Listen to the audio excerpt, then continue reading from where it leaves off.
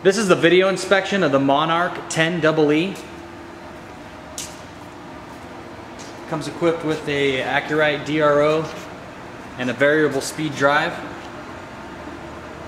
And just so we can see that everything is functioning here, there's a DRO moving on the X and then the Y. This chuck right here is actually rated for 2,500 RPM, so we can't really take it up any higher than that. But this will at least give you an idea of what it sounds like. Right now we are going to take it all the way up to about a little over 2,000 RPMs actually. Check the dial there. That's functioning as well. What are these buttons? These buttons right here are actually preset buttons that you can program into the system, so if you're running different jobs you can mark which preset you want to use for different jobs, different threading and everything like that. I'm going to go ahead and switch it to reverse so you can see the chuck goes the other way.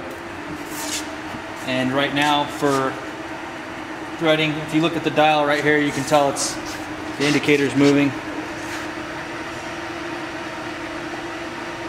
And then we can go the other way by stopping, shifting down, and that's going to take it moving the other way. If you look at the indicator, it's going the opposite direction. That's functioning very well.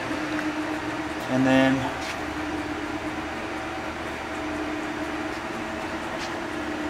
X is moving.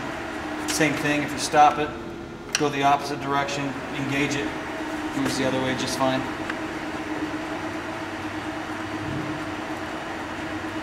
So this machine comes with a...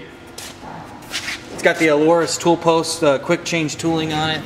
A 6-jaw chuck? Yep, 6-jaw chuck. It's also got the spherical... Now this is a taper attachment? Yeah, taper attachment. And a spherical external ID ball? Yep. So let's go this way and see how it works.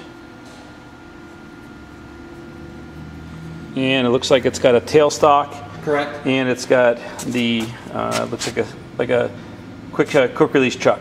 Correct. Okay, let me get the serial number. It's down here actually. It's right here. The serial number is... It's right here. Right here. Serial number is 49642. Is it the same thing you have?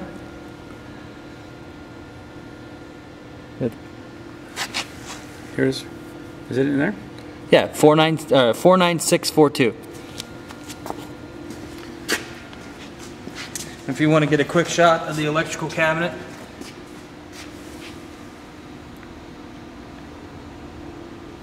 okay. And then here is the variable speed drive. We also have the manual for it, which is up here.